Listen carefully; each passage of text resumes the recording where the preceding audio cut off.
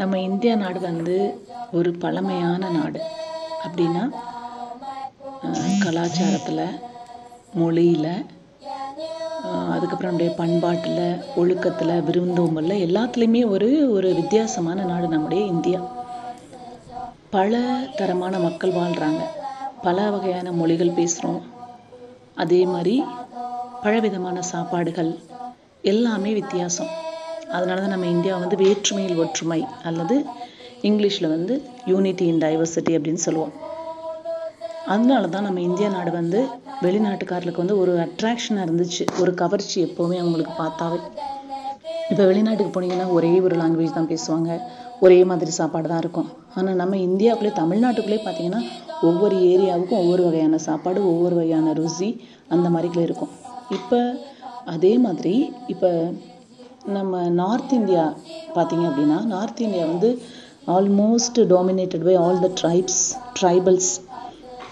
இவங்க வந்து பழங்குடி மக்கள் அப்படின்னு நம்ம சொல்லுவோம், இல்லாட்டினா ஆதிவாசிஸ் அப்படின்னு நம்ம வந்து சொல்கிறது. நம்ம இந்தியாவில் எல்லா ஸ்டேட்லேயுமே இந்த மாதிரி ட்ரைபல்ஸ் இருக்கிறாங்க.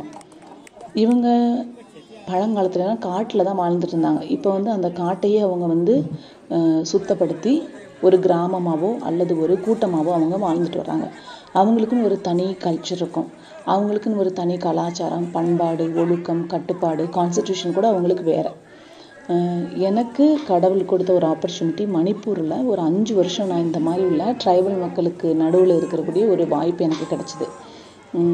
அவங்களுக்குள்ள சில ஒரு வித்தியாசமான, அதே மாதிரி யுனிக்கான ஒரு செலிப்ரேஷன் தான் அவங்களுக்கு Christmas.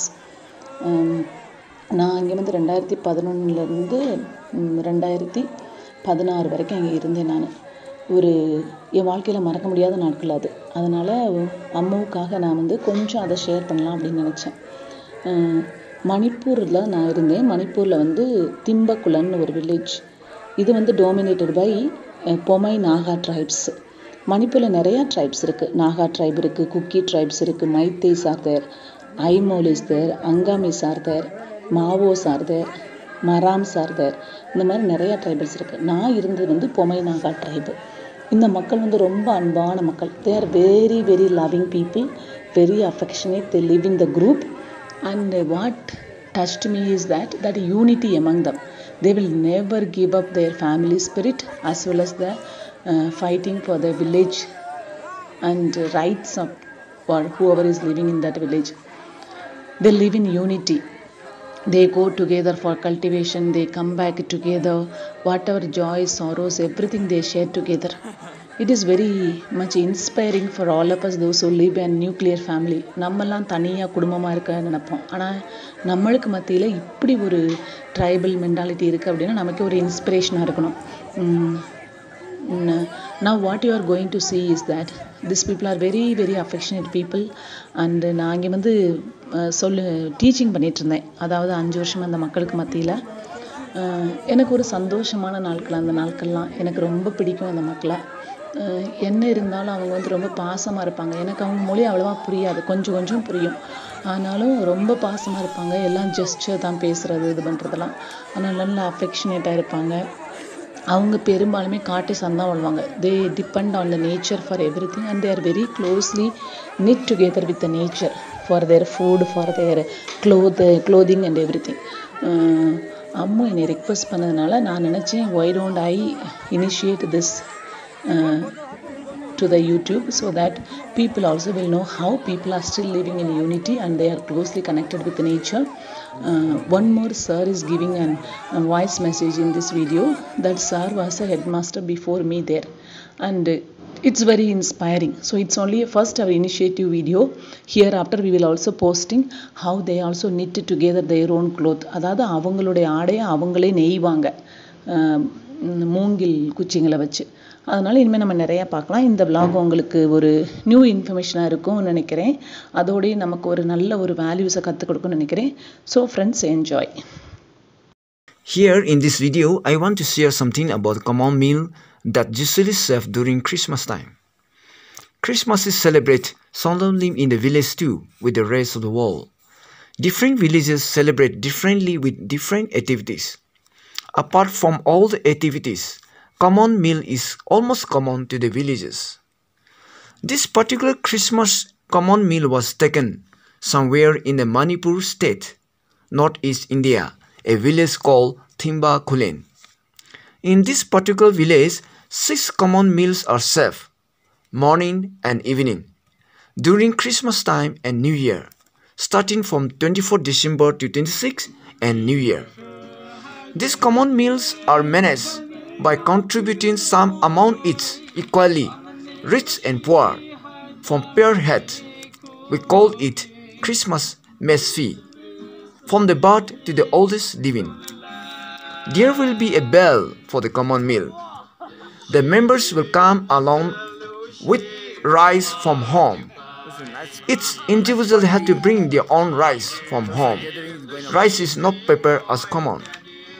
Meat, boiled, chutney will be served as common.